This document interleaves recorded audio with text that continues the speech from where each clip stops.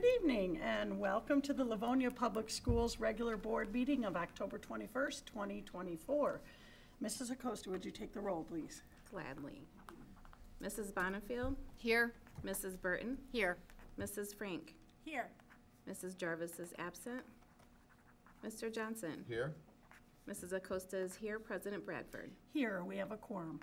And this evening, I'm excited to have our Hayes Elementary Green Ribbon students. They're going to lead us in our pledge. So if you guys want to come forward.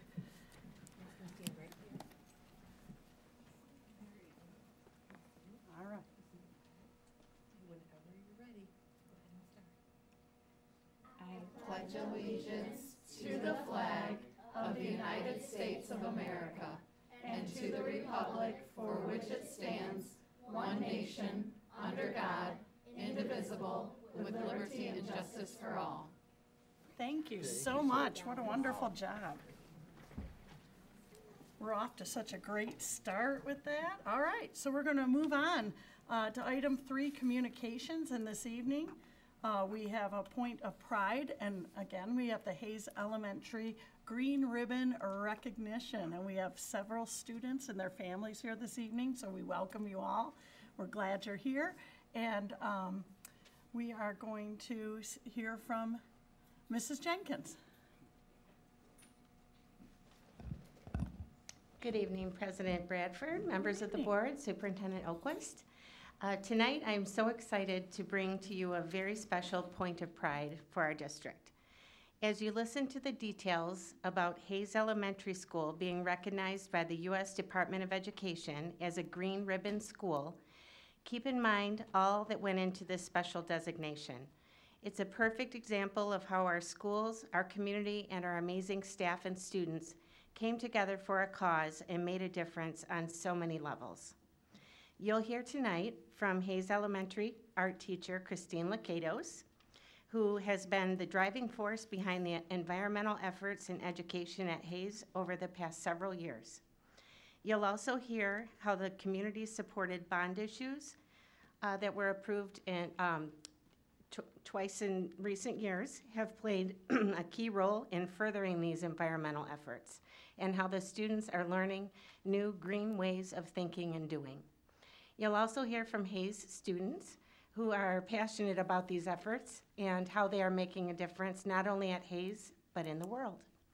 Without further ado, it's my pleasure to introduce Christine Lakatos and our friends from Hayes Elementary.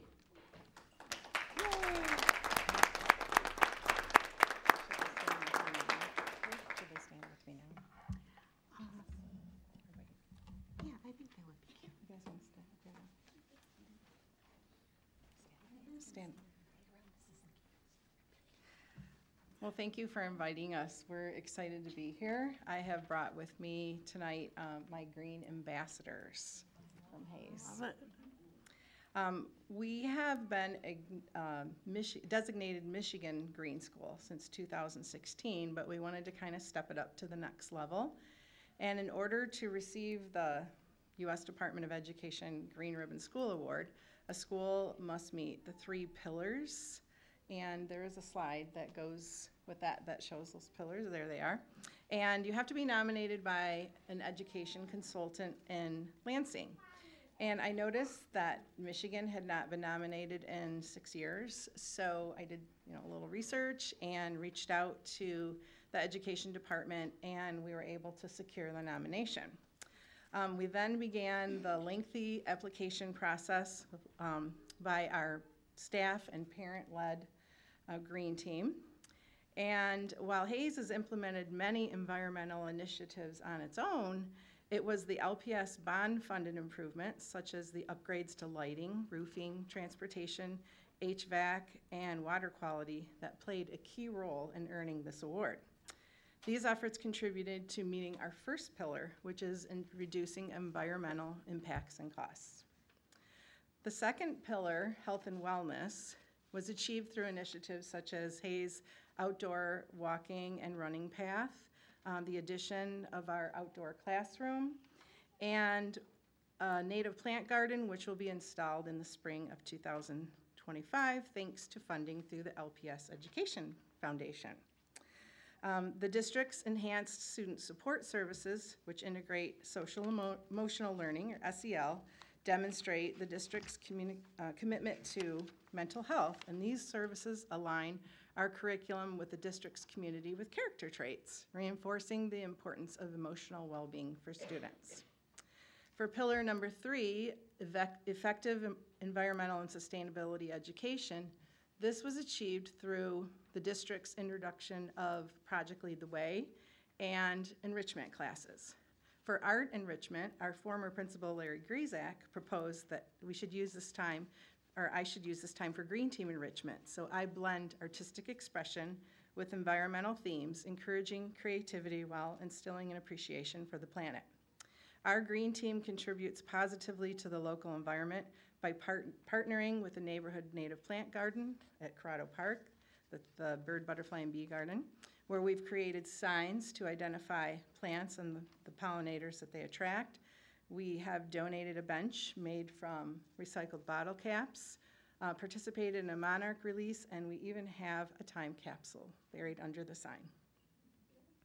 I was very fortunate to travel to Washington, D.C. this summer in July to accept the award on behalf of Hayes, and I'm grateful for the travel support from Livonia Public Schools.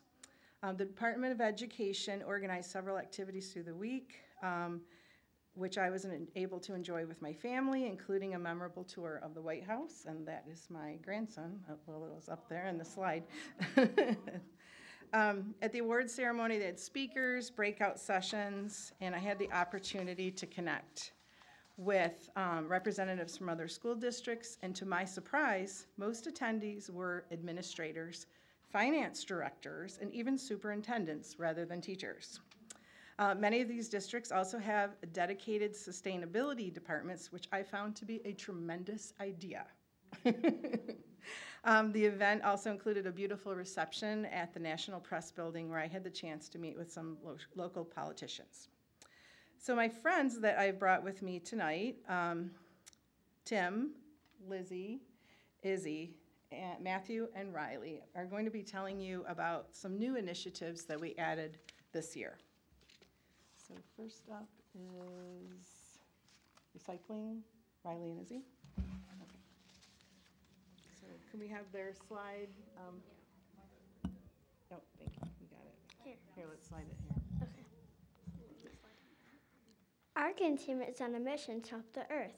With our new recycling station, we're turning paper, plastic, metal, cardboard, even old markers into something new. Every time we recycle, we stop trash from piling up and help protect the earth.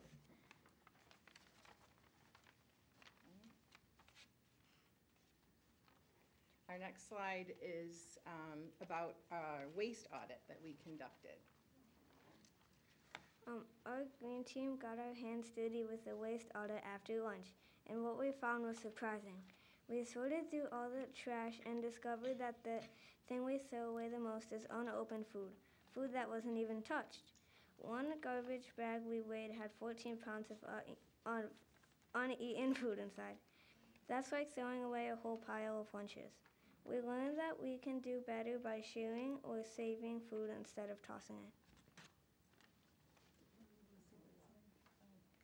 That's the slide from the waste audit. And they were not afraid to get their hands dirty. Okay, next is our share cart. Lizzie? To cut down on food waste, we started a new share cart. It's run by students, and here's how it works. If you have non-perishable food at lunch that you don't want, you can put it on the cart. Other students can grab it if they're still hungry, or teachers can use it for healthy snacks in class. It's a simple way to make sure good food doesn't go to waste. Let's keep our earth happy. All right, and our final slide is Matthew and Waste Free Wednesdays. Welcome to Waste Free Wednesdays. Every time you bring a lunch or a snack in reusable containers, you'll get a raffle ticket. These tickets give you a chance to win some really cool prizes. Not only are you helping the planet by reducing waste, but you also get to be a winner. And that concludes our presentation.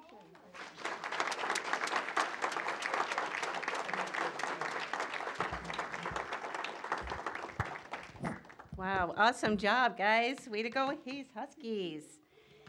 I'd like to conclude by presenting, first acknowledging and thanking Mrs. Christine Broom for attending. She's the principal of Hayes Elementary. Yay, thanks for being here.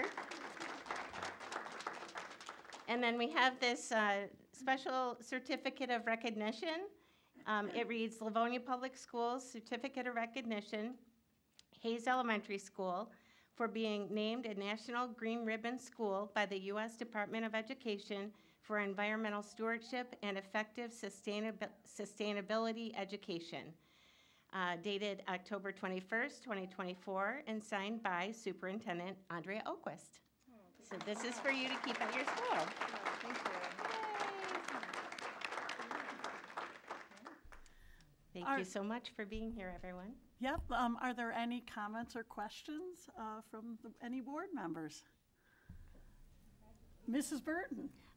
Yes, I am thrilled that you guys are able to be here with us tonight. It's so exciting to have our students present information to us. And one of my favorite things that I heard was the way that you guys are figuring out how to slow down food waste and your sharing cart. That is a fabulous idea. I absolutely love it. And I'll stop there because I'm sure others want to chime in with their comments too. Thanks so much for being with us tonight, guys. Anybody else? Mrs. Frank? Congratulations. We're so excited for the work that you're doing, and I think it's great that you as students are taking leadership of it and really helping out to help your school to be a green school. And thank you to Ms. Lakatos for all your leadership. We're grateful for you. Aww. Mrs. Oquist? Yes. Well, what a joy it is to have you here today. I told them this is going to be our favorite meeting because right in the front row are just such joyful and happy students who have done such a great job as green ambassadors at Hayes. And we think your teacher is pretty awesome as well. Yes. She is really committed to this effort. And there have been so many unique and special activities that you have helped coordinate along with the students over several years. This is certainly not new, but if I'm correct, one of only 2 from Michigan, correct? And how many across, and very few across the country? 742. Yeah, of tens of thousands of schools across the country. So 2 in Michigan, and many, many efforts had to go into earning this kind of recognition. So it is just the absolute right thing to do. It's wonderful for our planet, and it teaches our students such important habits. And I love Waste-Free Wednesday because it really makes you think twice about what you carry your food in, right? What you carry your drink in. And I know when I go to schools now, I see so many more water bottles rather than the plastic bottles, and people reusing those. So just each of those little ways that you can encourage your classmates and your families and our staff to do that, and just think about how that can ripple across a district as large as ours. So you are such great role models for really, really good, healthy choices that are not only going to help now, but help in the future. So I'm so proud. I used to be, we weren't the Huskies, but when I was your age, I went to Hayes Elementary too. Aww. And I did. And I love seeing my friends from Hayes. So it's wonderful to know that the tradition of just really special things continue to go on there. And Mrs. Broom, thank you for joining us as well. I'm sure you are so proud of our Huskies who are here tonight with us. So Mrs. Lakatos, congratulations. Keep these wonderful efforts going. I know we have something special happening in the spring. Is that correct? Oh, yes, thank you. Yes. Please, Come to the mic. please mark your calendar for Earth Day. Okay. Just tap it. Just tap it. There we go. We're having an Earth Day celebration. I believe that is September 22nd. What do you have a calendar? We are also. Or April, or? I'm sorry. Yeah, April. Yeah, in the spring. What did I say? Sorry. September. That's okay. I didn't have that written down. That's all right. We're having an Earth Day celebration and a flag raising ceremony because last year we also earned a green flag award. And so we were just going to kind of put that one on hold for now. And so we'd like to invite all of you to come to that. There'll be some special activities and the art show, which is a recycling theme. I'm calling it the Art Show, ARRT. So there'll be a lot of good things for you to see. And I'm hoping that Superintendent Oquist could help us with the ceremony that day. And I can't wait. I have it on my calendar. Very exciting. Thank you. Absolutely. Awesome. Did you want to ask something? Yes. Come on up. Birthday's on Earth Day. Your birthday's on Earth Day? That's like a double celebration. This is going to be so much fun. Oh my goodness, you have to remind me if I don't remember that, okay? Could you guys stick around? We just have one more quick item, and then I think Mrs. Bradford, or a couple. Are we gonna, do you wanna break right now, or would you like to do the district update? Whatever you would prefer. Yeah, let's do the update, and then we're gonna break, and then we'll be able to congratulate you. Can you stick around for a few more minutes? Oh, that'd be Okay. great. And parents, thank you so much for bringing them tonight. That's Yes, exciting. We're so happy to have you. And I really think you ought to take this on the road. Every school should be saving their, doing their share cart. I'm like, I love that idea. So I'm so proud of all of you and everybody that's involved in the Green School. So congratulations.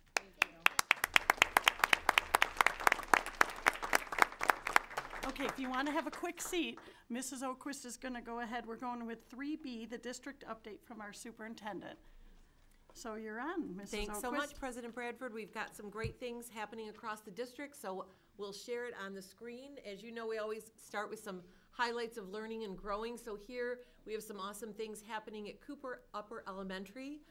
Music class, you know, we're doing things a little bit differently, and one of the neat things is our students get to explore many different instruments, and so they are studying violins right now. Also in the center you see them doing some important math practice and of course some book fair fun. A lot of our elementary schools and our media specialists held book fairs during parent-teacher conferences this past couple of weeks. And here we have some of our students from the Career Center.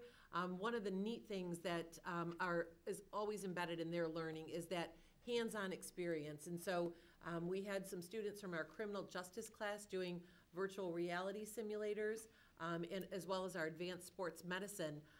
And they are, in the sports medicine class and all of the medicine classes, they do quite a bit of hands-on practice.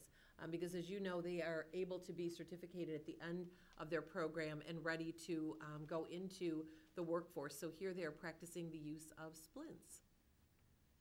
And we have Mrs. Mitchell's kindergarten students who are just amazing working together. They find great places to collaborate all around the classroom and doing some wonderful work there. It's amazing how much has transitioned just in 8 weeks in kindergarten. And the esports clubs are becoming more and more popular. So here you see the esports club at Frost Middle School. They're using a really neat space that is inside their newly renovated media center. And so, as you know, we are also building a special esports space in the Churchill Media Center next summer. So definitely a growing interest.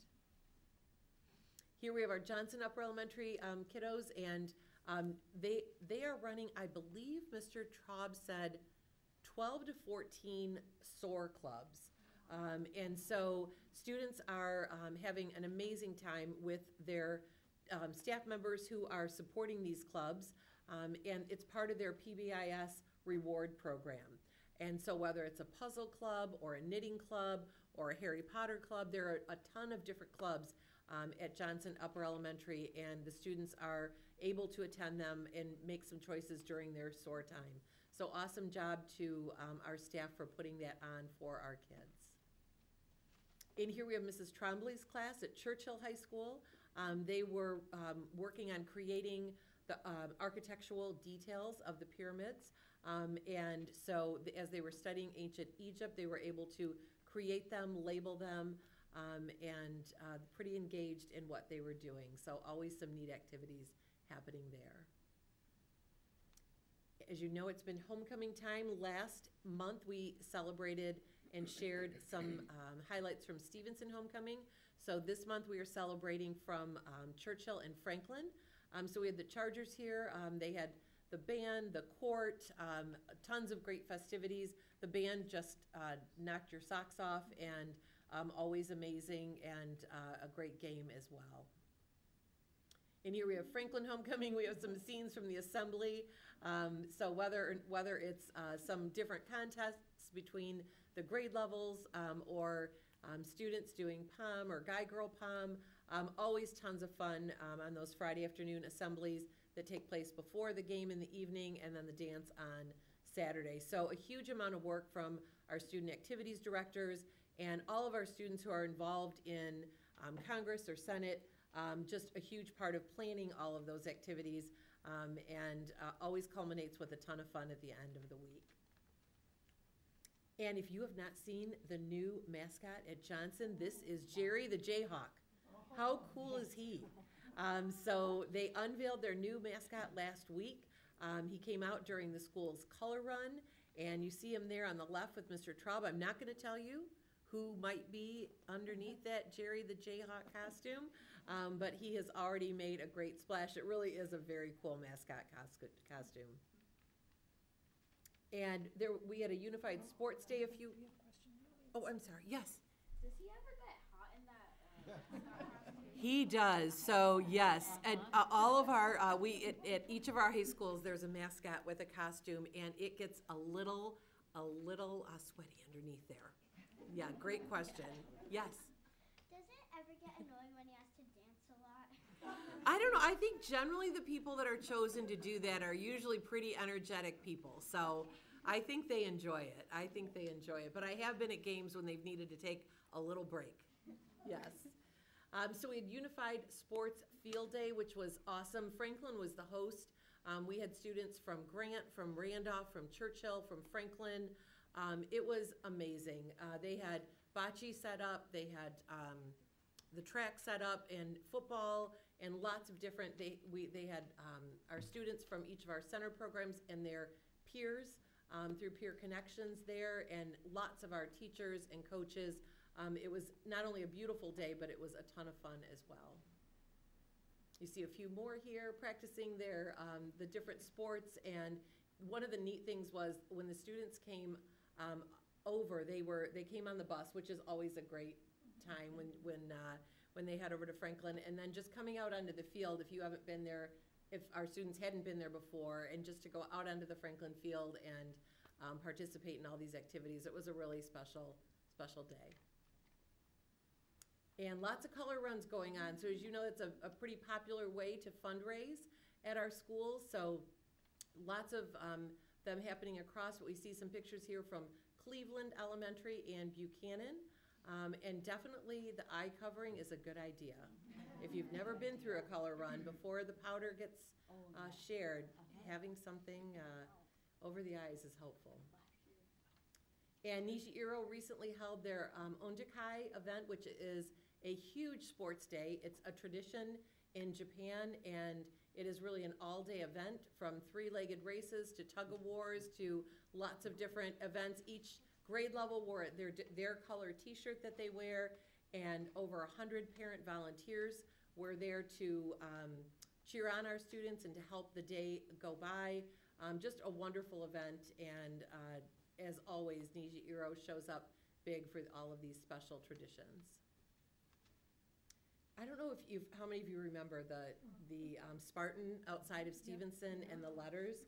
So when the old auditorium came down, so did the letters and so did the Spartan.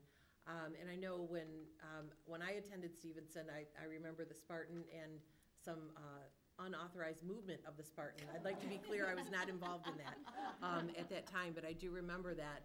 Well, since that time, those letters have been restored by Mr. Bryden, our industrial arts teacher at Stevenson, and some alumni from the class of 2024 who took time over the summer to restore the letters, and they are now displayed on the opposite side of that wall in the front hallway at Stevenson. So it's a beautiful restoration and a great way to capture something that is probably pretty familiar to Stevenson alum, but has not been seen in quite some time.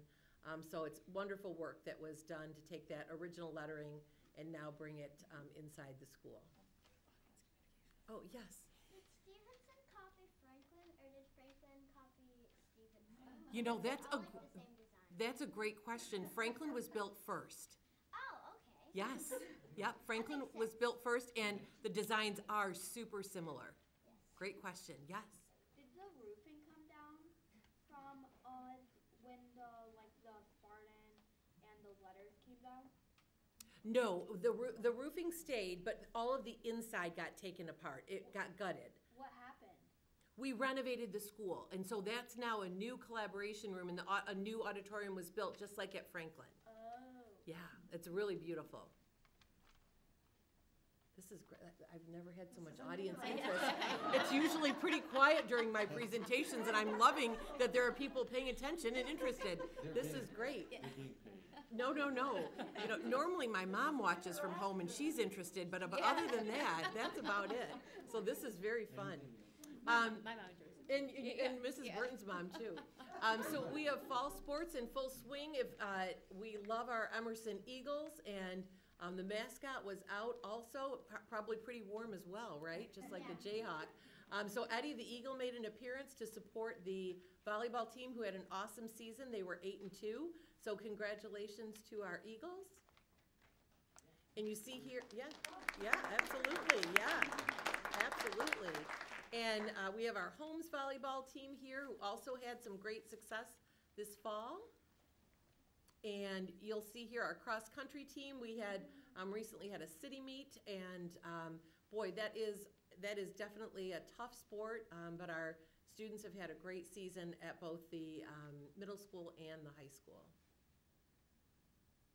The Stevenson volleyball were the city champs, and they are also KLAA East Division champs. So congratulations to the team. And we have our Franklin Cross Country team. They are city champs and also KLAA East Division champs. So they earned that, and have some amazing runners on that team as well. Again, ton of dedication. Those runners start in the summertime and go all the way through the fall, and you have got to have definitely some grit and some resilience. Oh, yes. What does KLAA stand for? It's the Kensington Lake Activity Association. That is the sports conference that we belong to. And congratulations to Stevenson Girls Swim and Dive. They were named city champs and recently wrapped up their season. And you see here at Churchill, Churchill held an amazing unified sports afternoon. So they had soccer going on, guy girl cheer, pom, and I thought they had one other event there as well. But a combined event at Churchill, and they had a beautiful afternoon for it. And here you see our Franklin swimmers enjoying the new pool. We've had upgrades to the scoreboard. It's amazing. Into the starting blocks. I know it's hard to see, but they're all brand new starting blocks and tile and paint, and the Franklin Patriot branding all around. So you've seen, certainly the board has seen some pictures, but here they were hosting Churchill, and they are definitely enjoying that new area. And here we have some of our students in the all conference for cross country that recently took place. And just a few more kudos as we wrap up. We had our Livonia United Girls Hockey Team participate in the Kids Against Hunger meal packing event. Mrs. Bonifield, how many meals were packed? We actually wound up packaging 51,000 meals. Amazing, amazing.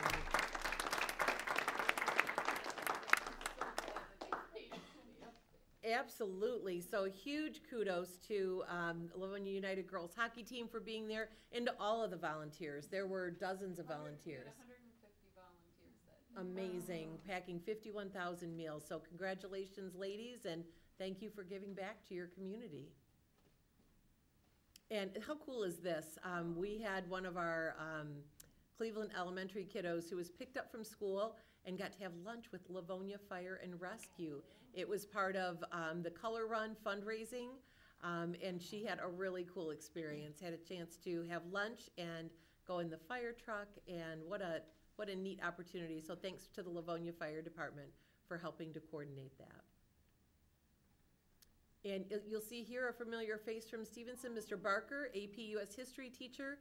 He was recently honored as a best in class teacher, and he is here with Drew Miller, a former Detroit Red Wing. He received a gift bag, a glass award, and a $500 Meyer gift card, and he also got to attend the game. So pretty exciting, and congratulations to an amazing teacher. Lots of help going out to hurricane victims, and I love when our students jump in, and no surprise that the Emerson National Junior Honor Society and the Congress returned almost 3,500 bottles and cans. It took over 5 hours in support for victims of Hurricane Milton and Hurricane Helene.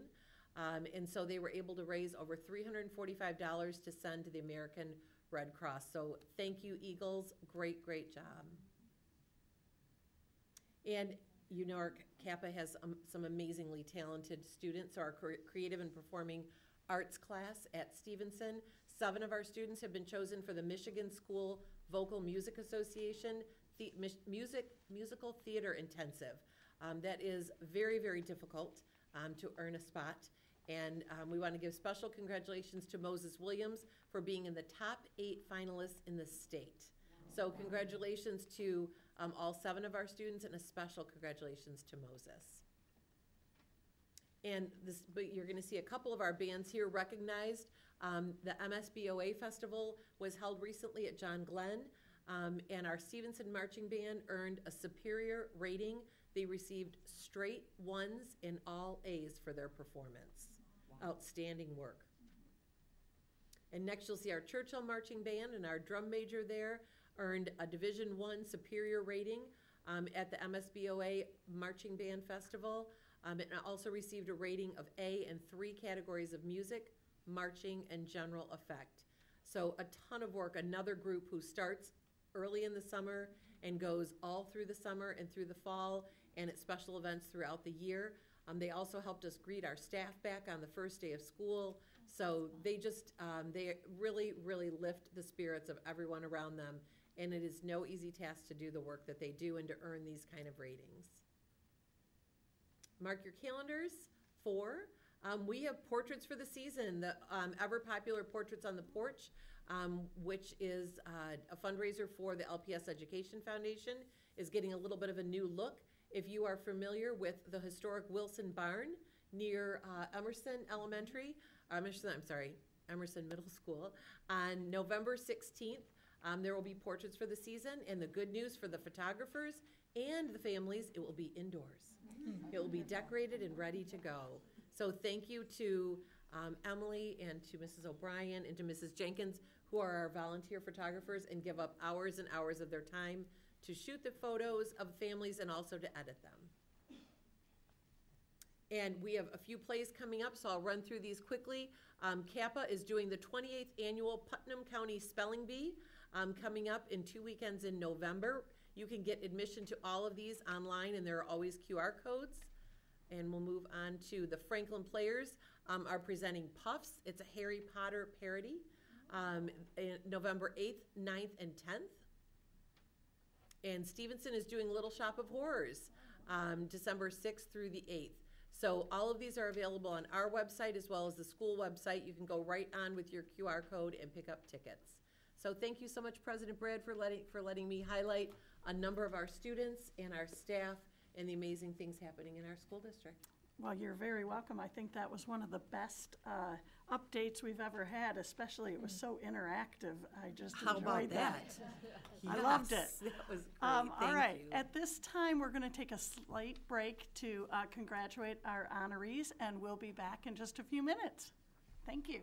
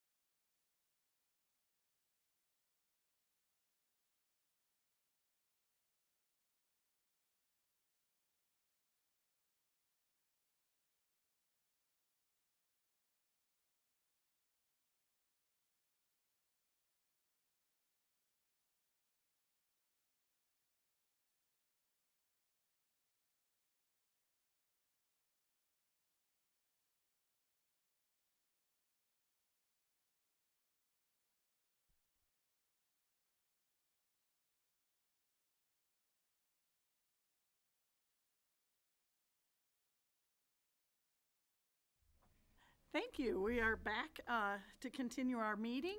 I just want to let you know that tonight is our regular meeting or a voting meeting. So if you've tuned in to watch this meeting, you may notice that there's not a lot of discussion happening on the items. That's because we've seen and discussed these items multiple times prior to our meeting, mainly at our study session and our committee of the whole meeting. If you wish to hear more regarding some of these items, we ask that you go back and watch the committee of the whole meetings. There you will find a much richer discussion and many answers to your questions.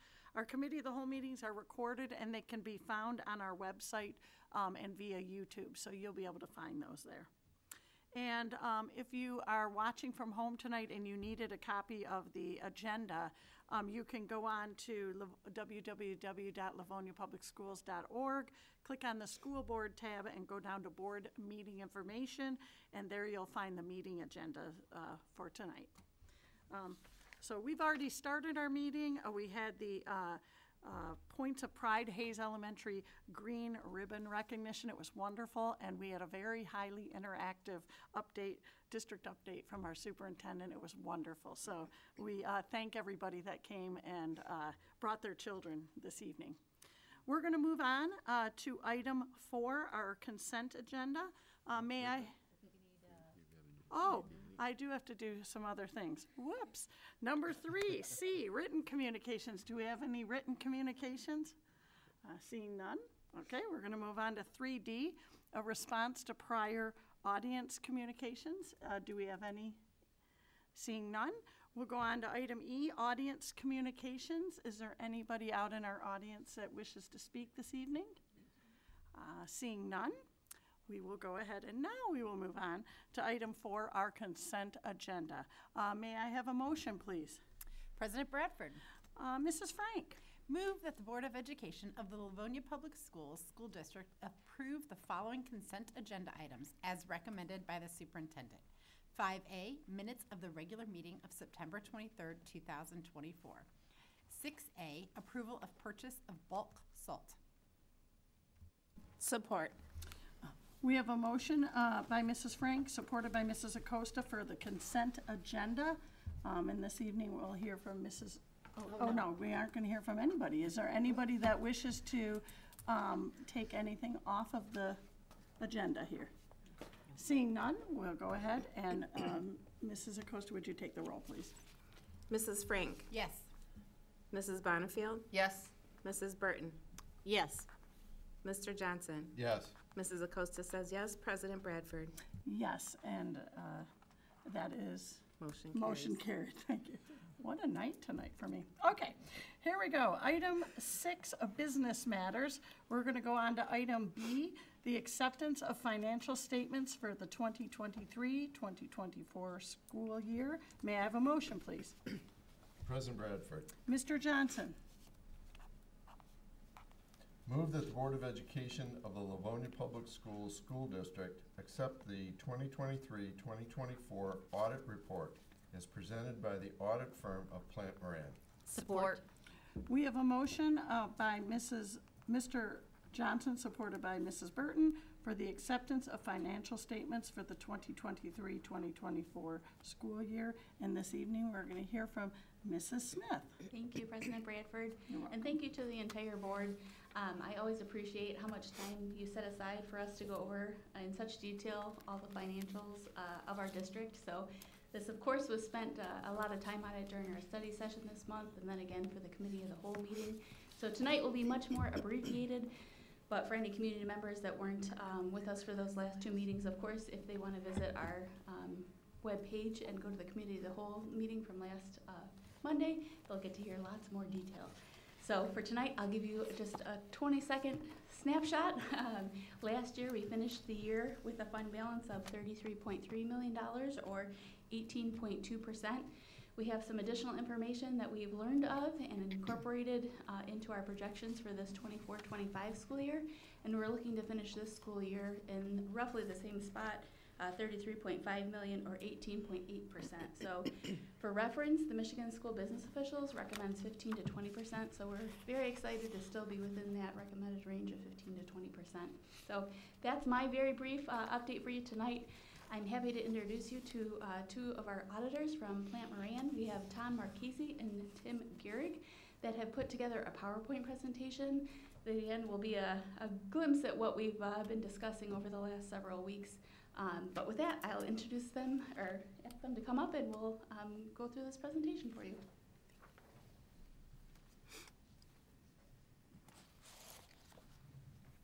Good evening. Good evening. Thank you for having us here today. It's always great to be on this side of the podium presenting the audit results in mid to late October. So thank you for having us.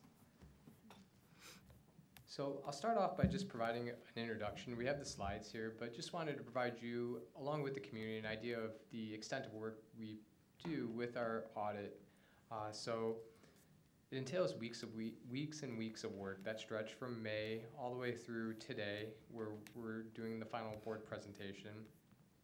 We assess the district's internal controls, perform inquiries with management, high-level analytics to tailor our audit approach, and identify any significant audit risk at the district. So we use a risk-based approach where we spend time and effort on those items that could be potentially materially misstated and the bigger amounts at the district. In terms of testing, we perform analytical procedures and tests of transactions on these balances as they're reported. We'll confirm cash and investment balances. We'll review subsequent activity in order to ensure that the liabilities are stated completely based on what we're seeing after year end. And these are just a few of the examples of the tests that we perform. So once we obtain a sufficient level of evidence, we can provide our opinion, a level of assurance on the district's reported financial results.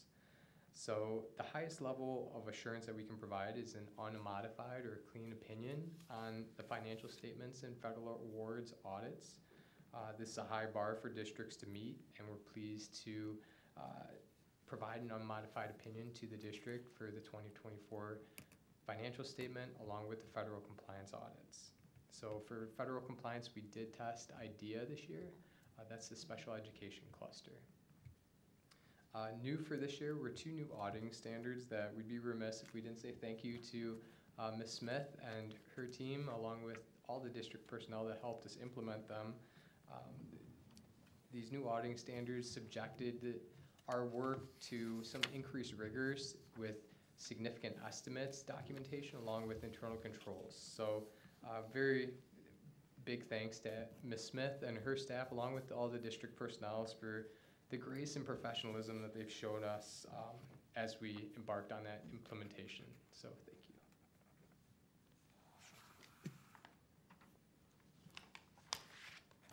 This first slide is just the governmental funds balance sheet. It represents all the fund level activities for the school district. The general fund will always be a major fund as the district's main operating fund. This year's other major funds included the Special Education Fund along with the 2021 Bond Series 2 Fund. I'll focus the majority of my comments on the general fund. General fund assets were $84 million, liabilities were $51 million, and the difference between assets and liabilities leaves your fund equity of roughly $33 million. That's a $1.8 million increase from fiscal year 23. Significant assets are comprised largely of cash and investments along with your state receivables for July and August state aid. Significant liabilities include your summer pays along with unearned revenues for state categoricals, along with amounts due to other governmental units. So you'll notice under the 2021 Bond Series 2 fund, you'll see fund balance is restricted and this balance is restricted for capital expenditures and will decrease over time as bond proceeds are expended. The last item to point out within the general fund balance, there's an assigned classification for the fund balance of $1.4 million. This relates to planned use of fund balance in fiscal year 25 as passed by the board. So the original board budget that was passed in June of 24 showed expenditures in excess of revenues. It's important to note that the district has fund balance available to incur this excess without disrupting significantly the district's spending plans for fiscal year 25.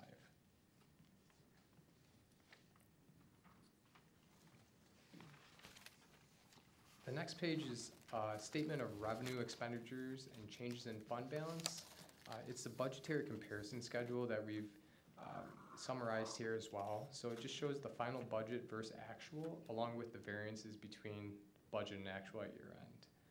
So one point to note is that this general fund activity does exclude activity of the funded projects, which typically operates at a break even, as the activity in the funded projects is for restricted grants that are subject to grant spending requirements. So where you have revenue recognized, you'll also have expenditures recognized to offset that revenue. The next page will provide kind of a consolidated component to the combined general fund to illustrate that point. So within the revenue and other sources, you'll see that the budget variance is about 0.3%, which is very precise on a $185 million budget. And then you'll see that the expenditures has a favorable 1% variance. So typically we find acceptable budgeting practices, sound budgeting practices, to be anywhere from 1 to 3%. So the district's well within that window. And I guess the last item to point out here is you'll see that there's a favorable variance within the expenditures. That relates largely to some shifted general fund expenditures that were funded by a late approval of grant monies that was incurred by the funded projects later on in the year. So this next slide provides the combined general fund. So the first column on the left is the activity we just looked at. You'll see in the middle the funded projects fund, which has $25 million of revenue along with $25 million of expenditures. And that provides the total combined general fund on the right.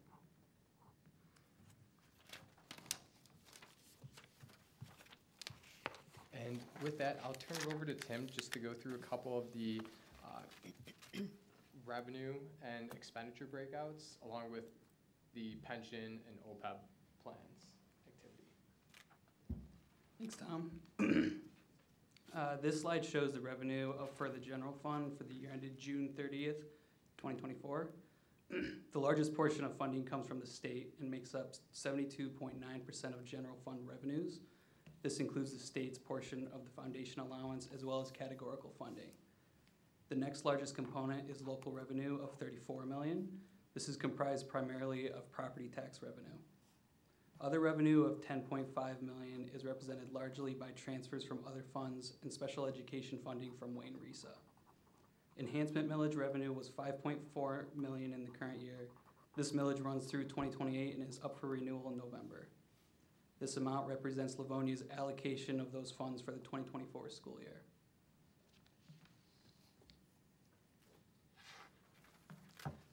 This slide takes the district expenditures and shows them by object type or where they're being spent. As you would expect in an organization where people are the biggest resource, the largest component of the expenditures are salaries and benefits. Salaries and benefits, including healthcare and retirement costs, comprise 87% of the total expenditures, and this is consistent with prior year's allocation. Retirement and benefit costs represent approximately 37% of total expenditures.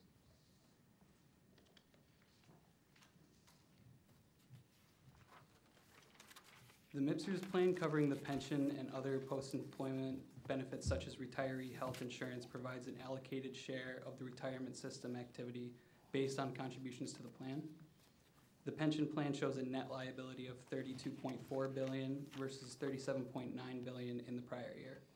And the OPEB plan reported overfunding of $566 million versus a $2.1 billion liability in the prior year. The year-over-year change for all districts is due to the fluctuation of the value of the investments based on favorable market conditions. The estimate is determined by the Office of Retirement Services with the assistance of an actuary. Small swings in these input projections would create significant changes in the liability reported. The district presents a $350 million liability for the pension portion of the underfunded MIPSERS retirement plan under GASB 68, and a $6.2 million asset for the OPEB portion of the plan under GASB 75. This does not impact fund level statements. Nearly all districts in Michigan will show a deficit net position on their government-wide statements because of their MIPSR's participation and allocated share of the MIPSR's liability. This slide illustrates the impact of GASB 68 and 75 on the school district. Note there is a deficit net position on the government-wide statements, but no impact on the fund level statements. Without the MIPSR's balance of $334 million, net position would be a positive $168 million. The full accrual net deficit is $165 million when factoring the pension and OPEB activity. I'll now pass it back to Tom to finish off.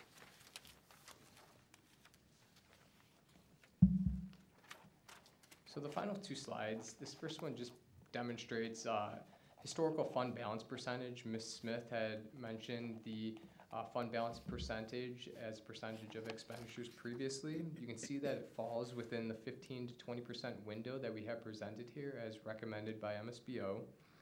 The state average is 21% as of fiscal year 23. That's the latest financial data that's available from the state at this point. The importance of fund balance is imperative just to withstand cuts and prevent the school district from being in a reactionary mode. It reduces borrowing cost across the district and the community and allows the district to forego some of these bridge financings that some other districts, some other schools could incur to bridge the gap between the summer months where you're not receiving state aid payments. So it's important to have this fund balance to keep more money in the classrooms and not pay interest expenses potentially. It improves the bond ratings, which also reduces the cost on the communities as far as interest expense on borrowings through bonds. So with that, we have one final slide, and it just captures the different components of the COVID-19 funding that has occurred from March 2020 through September 30th, 2024, when the final wave of COVID funding expires through ESSER 3. So you'll see at the top right, the district received about $30 million of total funding, the total award amount, and you were able to spend substantially all of that, $29.7 million. And we're happy to say that you maximized the federal awards from the pandemic, and you were able to maintain compliance with those funds that are subject to federal rigors. And so this is a good result, but it's also worth noting that this is $30 million that's been received over the past 4 years that's now expiring. I mean, it's not recurring, and there's a lot of, the district has to have a deliberate plan in place for that spending in order to not ultimately have a burden through long-term cost structures on the district. So thinking about funding that through using that funding for legacy costs and so forth could be a detriment in the long term for districts. So it's an important key just to note that that is $30 million that has been received over the past 4 years that will not be recurring in the future.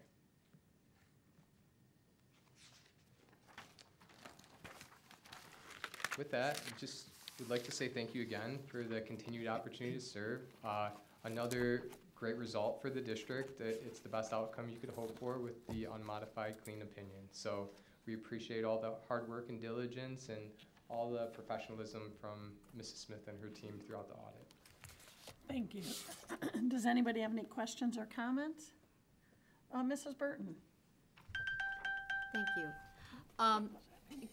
Just would like to thank you, Allison, to you, the team in the finance department, and really all of our employees.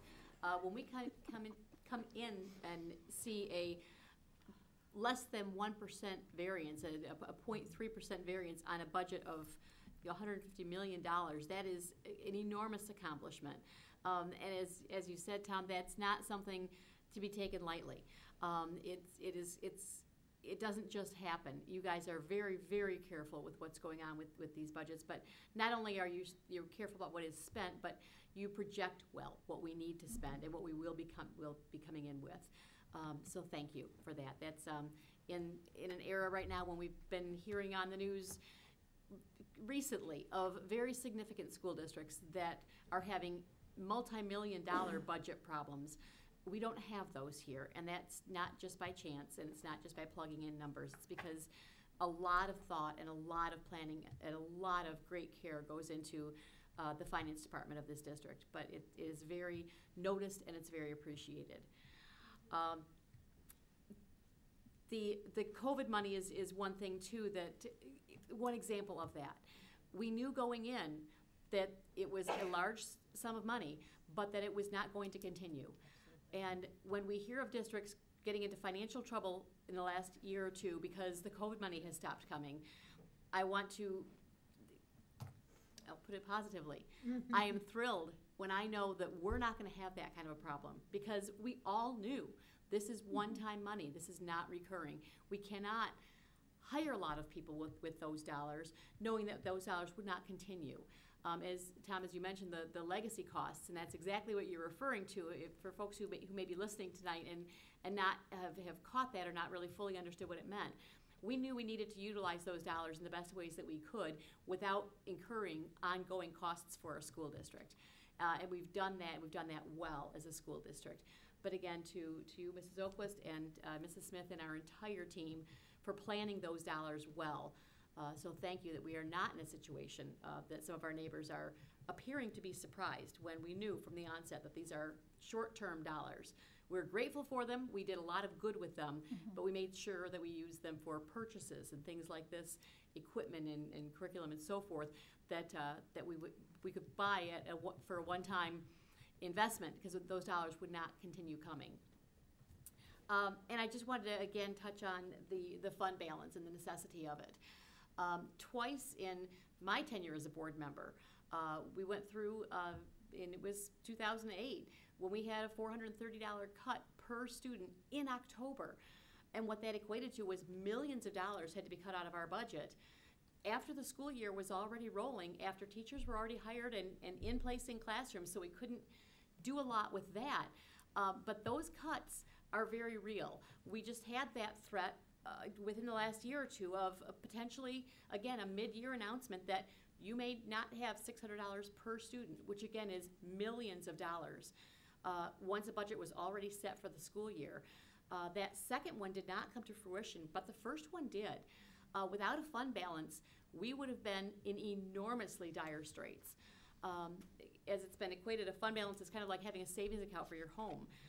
And while the dollars might look large, it really only equates to, if I'm corrected, that it's about 10 weeks of funding for our school district. So we need to have that fund balance. We don't need to grow it, exponentially, and we don't. We stick within that 15 to 20% recommended window. During the financially tough period of 2008 and the few years following, it got down to a 2%, and that's dangerous. And we were not alone. The entire state, the country was going through huge financial problems. But it's because we had a fund balance that we were able to weather a storm like that. And then it took many years to build it back up again. So I'm thrilled that we are at an 18% fund balance. That's exactly where it needs to be. It allows us, like you said, Tom, to not spend money on interest payments for cash flow borrowing situations, because we don't have those, because we have enough in our bank to cover. And what you were alluding to was that we don't get state payments in August and September, but we have to pay our employees year-round. So we have to have some money in our reserves to make those payments. We can't simply not pay folks for a couple of months. That doesn't work like that.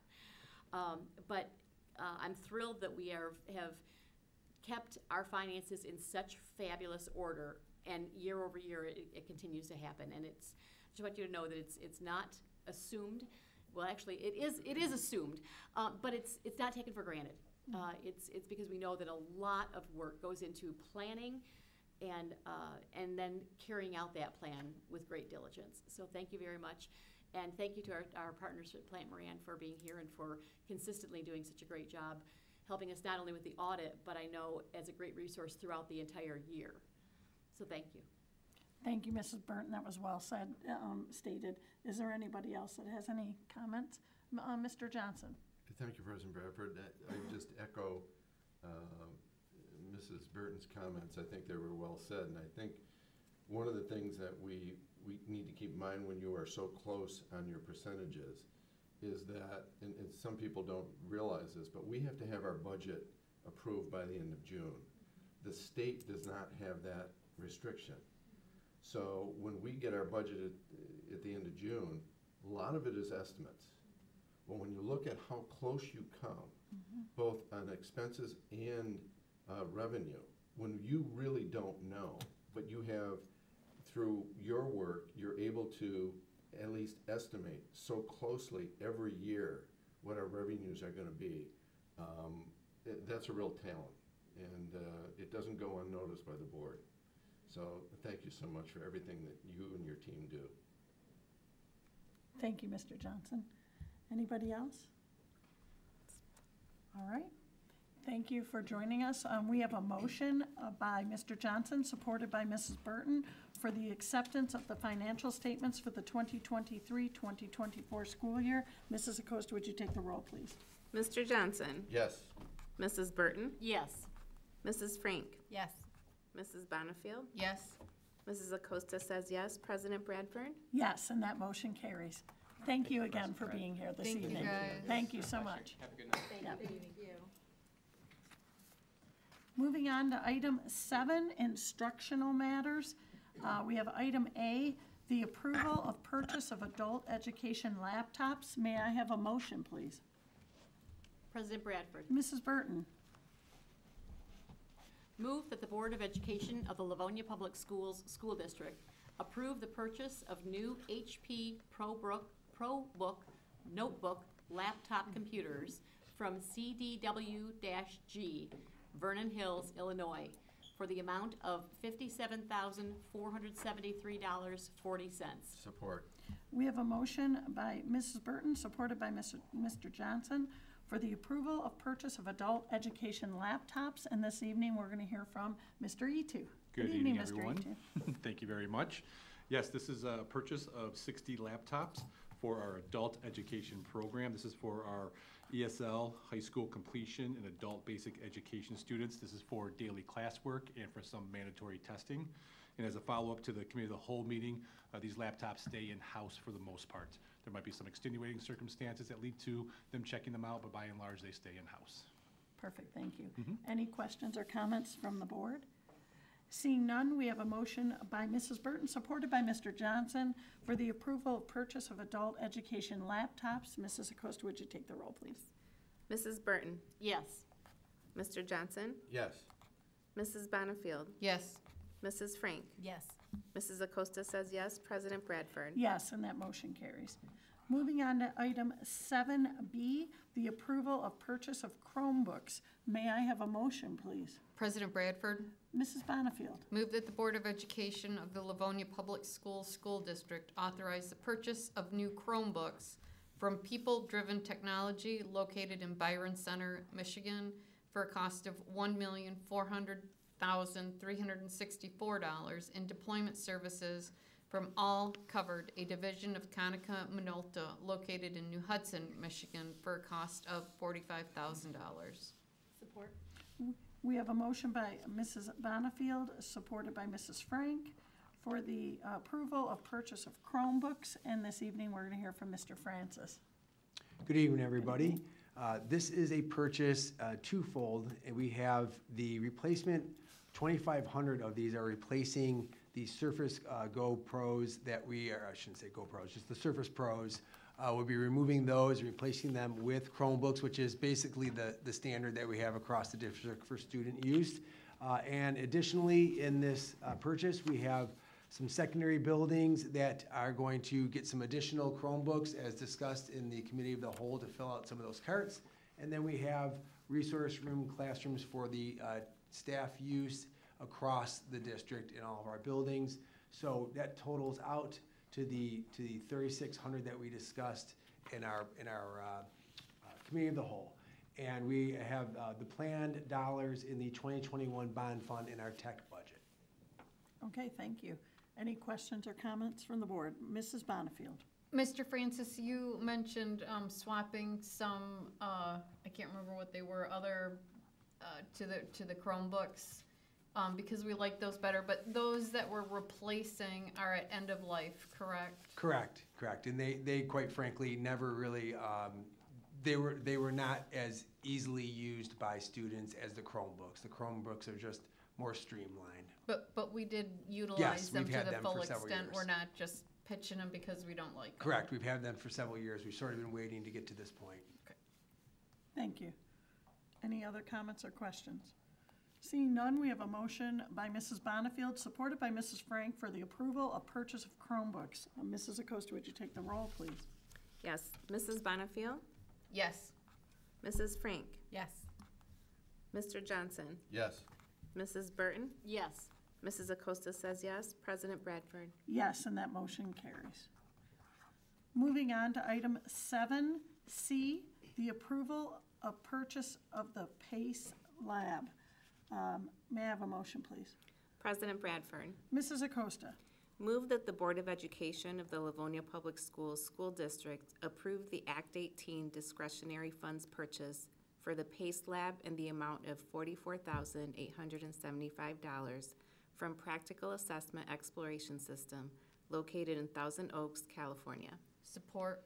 We have a motion by Mrs. Acosta, supported by Mrs. Bonifield, for the approval of purchase of the PACE Lab. And this evening, we're going to hear from Mrs. Sproul. Good evening. Good evening. So that was described perfectly. This PACE Lab is to be used by some of our special education students at Churchill High School. It promotes learning of job-related tasks in a classroom environment to help our students be successful in life after school. This is part of our Act 18 discretionary funds and comes out of that fund to support the use of this new program. Thank you. Any questions or comments? Seeing none, we have a motion by Mrs. Acosta, supported by Mrs. Bonifield, for the approval of purchase of the PACE Lab. Mrs. Acosta, would you take the roll, please? Mrs. Acosta says yes. Mrs. Bonifield? Yes. Mrs. Burton? Yes. Mrs. Frank? Yes. Mr. Johnson? Yes. President Bradford? Yes, and that motion carries. I just want to make a comment that we did, just to reiterate, we have discussed this several times at the committee, the whole meeting, so that's why we are going through these without many questions. So just to make sure people know that. Item 7, we're going to move on to item 7D, the approval of purchase of literacy materials. May I have a motion, please? President Bradford. Mrs. Frank. Move that the Board of Education of the Livonia Public Schools School District approve the purchase of literacy materials, including decodable readers for kindergarten and second grade classrooms from Pioneer Valley Books, Northampton, Massachusetts, for $139,311. Books for classroom libraries and for students to take home for preschool through 6th grade classroom from Barnes & Noble, Amazon, and Scholastic for $674,000 for a total purchase of $813,311. Support. We have a motion by Mrs. Frank, supported by Mrs. Burton, for the approval of purchase of literacy materials. And this evening, we're going to hear from Mrs. O'Brien. Good evening. Good evening. Thank you. We are excited to have this purchase be recommended from a grant that we applied for and received last year. This grant was for $1.8 million for literacy supplies. And just to remind you, some of the things that we spent on it last year, we purchased books for students to take home last year. So tonight's purchase would help prepare us to send our students home with books for this year. Orton Gillingham and morphology training for our teachers, along with the materials to support the use of that for our phonics instruction at our elementary schools. Our 5th grade student consumable books, and then additional decodable books for our interventionists to use with students who are below grade level. So the purchase for tonight's kindergarten and 2nd grade classrooms is for grade level decodables that align with their grade level expected phonics instruction. And then we already purchased 1st grade ones, and so we wanted to add additional ones for kindergarten and 2nd grade. Pioneer Valley is a company that we currently use in our schools, and it is a strongly recommended company. And then our purchase for our classroom libraries, very exciting that we put into this grant, and it was approved for money for classrooms to purchase new, diverse text, updated student books for their classroom libraries. We know our teachers spend their own money to have some of the newest books that students love, and so we are very happy that this grant can support them with picking out and purchasing new books for their classrooms. Thank you, Mrs. O'Brien. Any questions or comments? Mrs. Burton. For the benefit of those who may be listening at home, those of us in this room understood, but the books that are going home with the students, that is part of this grant.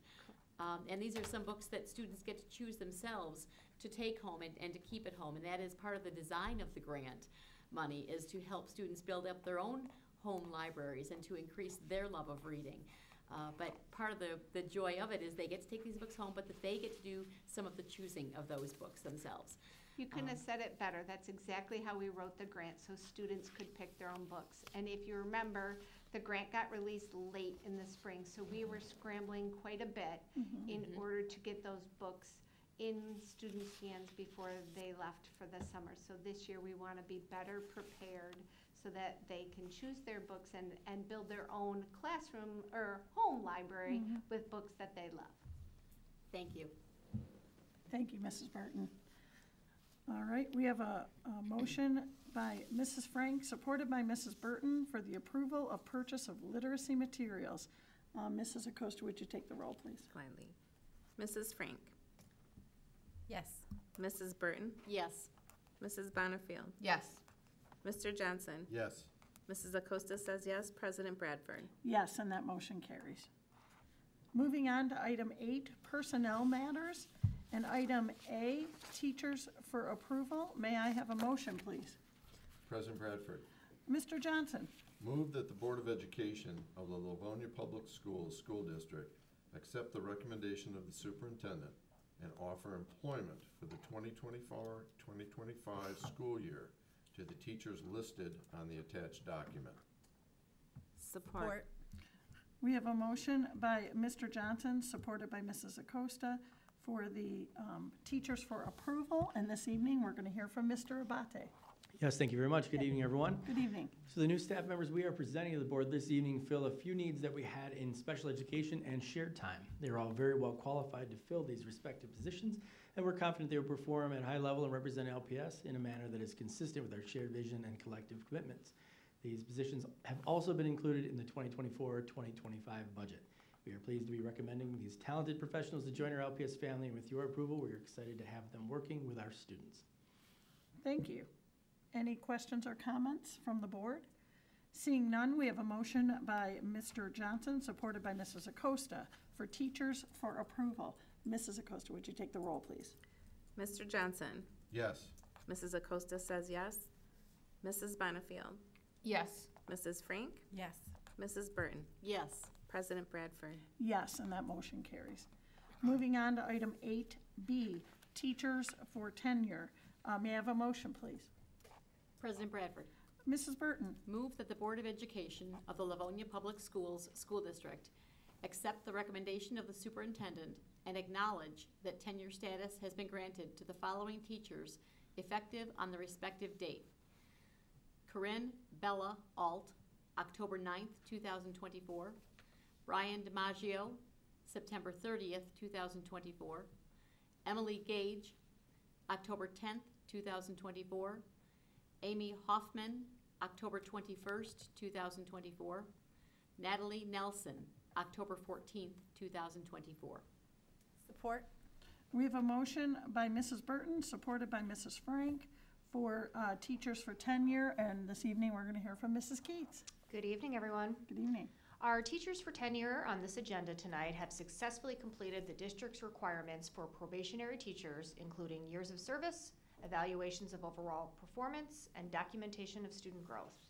We have carefully reviewed all supporting materials along with the recommendations of our school administration and have verified they should be granted tenure status with Livonia Public Schools.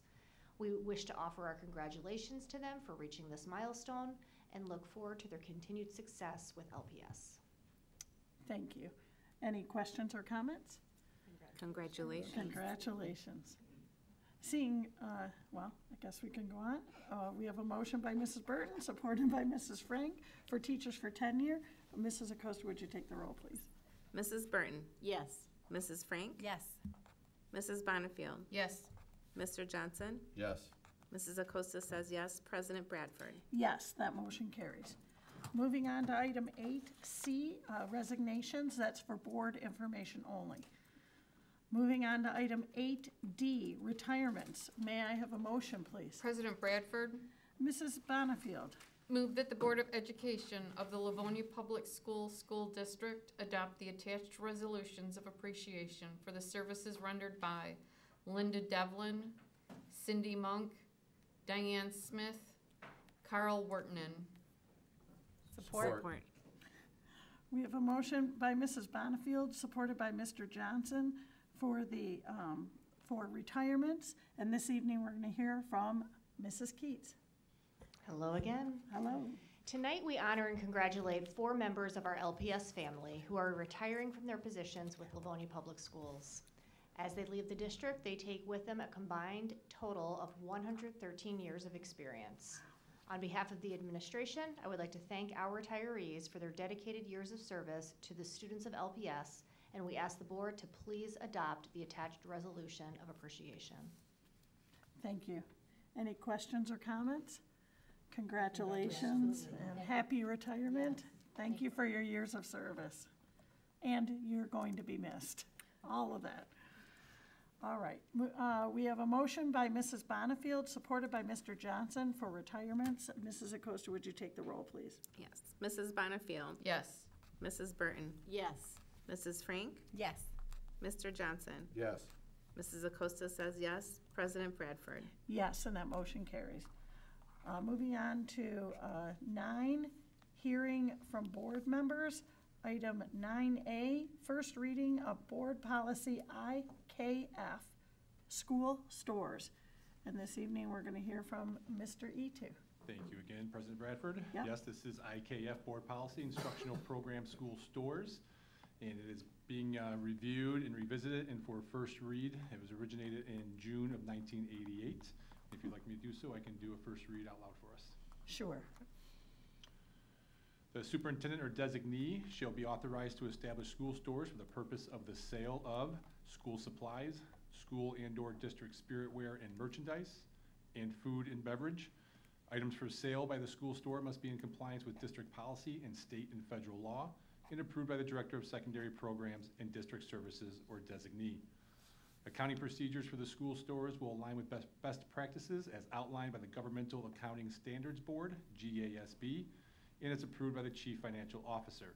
Sales reports will be provided monthly to the Chief Financial Officer or designee. And we do have a legal reference at the bottom there for the Healthy, Hunger-Free Kids Act of 2010. Thank you. Any questions or comments regarding this? So this is a first read, so this will have a second read at the next regular board meeting. Please. Okay.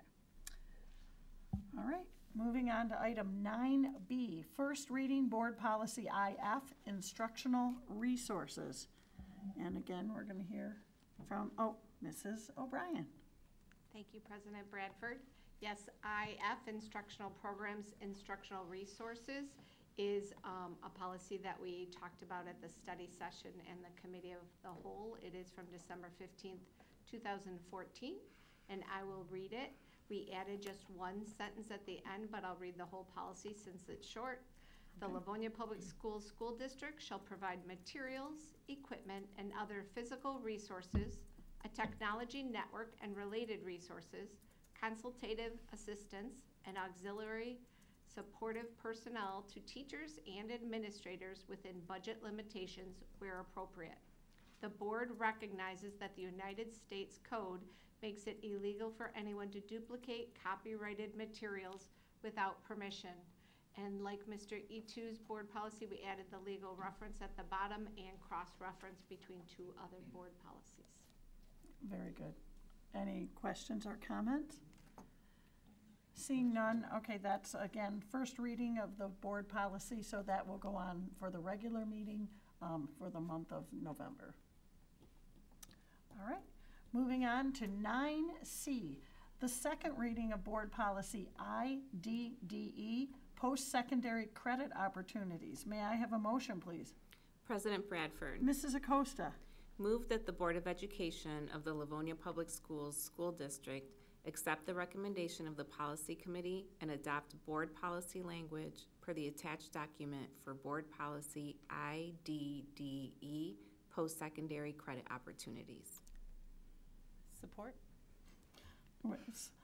We have a motion by Mrs. Acosta, supported by Mrs. Frank, for the second reading of Board Policy IDDE, post-secondary credit opportunities. And Mr. Etu. I'm just excited we're at the second reading. Finally, right? Would you like me to read it again, or are we okay at this point? I think we are okay. Let me just look at it to make sure. Yes. Since we... Can we ask for Yeah, let's go ahead and have a quick read. It's Absolutely. a short one. Of Thanks. course. Board Policy IDDE for Instructional Program, Post-Secondary Credit Opportunities. The Board of Education supports and shall provide opportunities for students to receive post-secondary credit while attending high school. The school district is required to pay the lesser of A, the actual charge for tuition, mandatory course fees, material fees, and registration fees, or B, the state portion of the student's foundation allowance, adjusted to the proportion of the school year they attend the post-secondary institution. Students enrolled in a dual enrollment course but do not earn credit must repay the district. Excellent. Thank you for reading that. Of course. Any questions or comments? Mrs. Frank? Oh, she's kidding. We did work on this one extensively, so It came together nicely. it's glad that we're happy it made it to the second Yes, reading. Of course. All right. Okay, we have a motion by Mrs. Acosta, supported by Mrs. Frank, for the second reading Board Policy IDDE, post-secondary credit opportunities. Mrs. Acosta, would you take the roll, please? Yes. Mrs. Acosta says yes. Mrs. Frank. Yes. Mrs. Bonnefield. Yes. Mr. Johnson. Yes. Mrs. Burton. Yes. President Bradford. Yes, and that motion carries. Moving on to item 9D, the second reading Board Policy JGCD, medications. May I have a motion, please? President Bradford. Mrs. Frank. Move that the Board of Education of the Livonia Public Schools School District accept the recommendation of the Policy Committee and adopt board policy language per the attached document for Board Policy JGCD medications. Support. We have a motion by Mrs. Frank, supported by Mrs. Acosta, for the second reading Board Policy JGCD, medications. And this evening, we're going to hear from Mr. Abate. Yes, hello again. Hello. Would you like a full reading, or would you like just another summary? I think a summary would be necessary in this case, since it's a long, lengthy one. Sure, no problem. So initially, in the initial paragraph, we have expanded and explained in detail our definition of medication, which includes prescription, non-prescription, over-the-counter, herbal medications and substances, anything administered by mouth, inhaler, injection, drop sprays, etc. We have also clarified and expanded the section that describes the use of EpiPens and the maintenance of our emergency supply of EpiPens in each school, and the various responsibilities of folks to manage those. We've also expanded and clarified the individuals qualified to administer EpiPen injections and the students to whom they may be administered, and did some cleanup on the reporting of injections section as well. All right, thank you. Any questions or comments? Mrs. Burton. Just for the benefit of those who may not have been able to hear some of our prior meetings on this topic, the district does have 2 EpiPens in each school, but those are to be used for emergency purposes only. They're not intended to be used for a student who requires them on a regular basis. That is still the responsibility of that student's family. Thank you. Any other questions or comments? Seeing none, we have a motion by Mrs. Frank, supported by Mrs. Acosta for the second reading of Board Policy JGCD, medications. Mrs. Acosta, would you take the roll, please? Mrs. Frank? Yes. Mrs. Acosta says yes. Mr. Johnson? Yes. Mrs. Burton? Yes. Mrs. Bonnefield? Yes. President Bradford? Yes, and that motion carries. Moving on to item 9E, hearing from board members. Hearing from board members is just a time set aside if any board member wishes to address anything. Is there anybody that would like to speak tonight?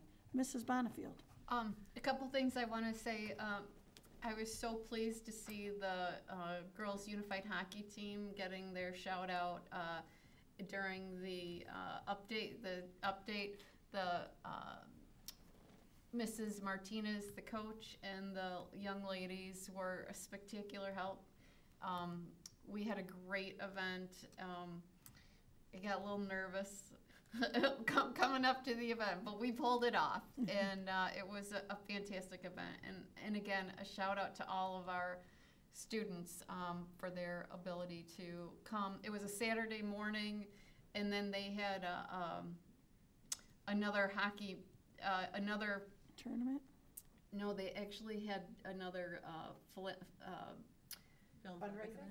No, they went and helped the kids, some of the kids at Ford Field, at Ford Arena skate. There was some kind of an open skate to introduce the girls. So they left our event and went right over there. And so they had a full day of helping out and donating their time on a Saturday. The other thing I wanted to talk about was, in all seriousness, about the whole thing with us not necessarily having a ton of discussion during this meeting. And I know we laugh about it, but part of it is that the central office staff doesn't bring us anything that's half-baked most of the time. Mm-hmm. It's covered way better than it probably needs to be, and they bring us all kinds of information, and they know and understand what we're looking for, and cover all the bases up front. And then like the one policy that we were laughing about, sometimes we beat things up, and always graciously is brought back time and time again if that's what it takes until we get there. So when we make it to these meetings, we've had a lot of time to sort things out, and our packets come stuffed with information, and so we do an amazing and thorough job on making sure that all of this stuff goes smoothly, and a lot of stuff gets done behind the scenes, not necessarily always not a lot of activity at the board table. So it's a great, we have a great working relationship with everybody. We know what each other needs, and so yeah. It works out really well. Thank you, Mrs. Bonnefield. Anybody else? Oh, Mrs. Frank, is this a real one now? This is for real. Okay. But I do want to reiterate what she said about that, and I do appreciate the cabinet's time and all of my colleagues' time. We don't ask the same questions that we asked at the committee of the whole. We've asked it once. We don't just repeat all those questions at this meeting, and so I'm grateful for that. But I'm also grateful for Mrs. Oquist, who has directed her staff to post everything online. You could go back and watch anything, so everything is available. We go above and beyond what's required by law in terms of posting. I think we're only required by law to post the agendas, but you can go back and look at watch a actual committee of the whole meeting. You can watch it and you can see exactly the depth of discussion that happens at that time. But I just appreciate that we don't just repeat something that we've already done in these meetings. So thank you. Thank you, Mrs. Frank. Mrs. Oquist. Thank you so much. If all of the board members have commented, I just want to say, since we do not have another meeting on camera prior to Election Day, I just want to note that we did send home information in the most recent LPS link about the Wayne County Enhancement Millage. That is on the ballot, and I know many families have those ballots at home now, or will be voting in person on the 5th. So if you need any additional information beyond what we provided for you, and we will continue to provide between now and Election Day, I encourage you to reach out to me directly, and I would be happy to talk with you about any questions you may have regarding the Wayne County Enhancement Millage and any information related to that renewal. Again, it is a renewal that was first from a request that was first put in place in 2016, was renewed once in 2020, and this would be a second renewal. Also, a reminder that on that day we do have our Board of Education election as well. So just a reminder that on November 5th, it is Election Day, and we will, most of the voting does take place in our schools. That is a professional development day for our staff, and I'd like to thank our leaders and our cabinet members who have made arrangements to have many of our professional development activities at non-voting sites. It's quite a bit of work to make those arrangements to be able to host voting in our schools, so I appreciate everyone's efforts to have that prepared and ready to go on Tuesday, November 5th. Thank you. Thank you, Mrs. Oquist. Any other comments from board members? Oh, Mr. Johnson. Thank you, President Badford. And on behalf of myself and my colleagues on the board, I just want to thank the cabinet, our administration, our staff, and every employee for everything they do day in and day out to make this district the best it is. So just a heartfelt thank you. Thank you. I think we all agree on that point for sure. We're really blessed in this district with great staff, great families, great students, and a great community. So on that note, is there any other business before the board? Seeing none, we have item 10, the adjournment. We're adjourned for this evening. Have a great night. Thank you. Thank you.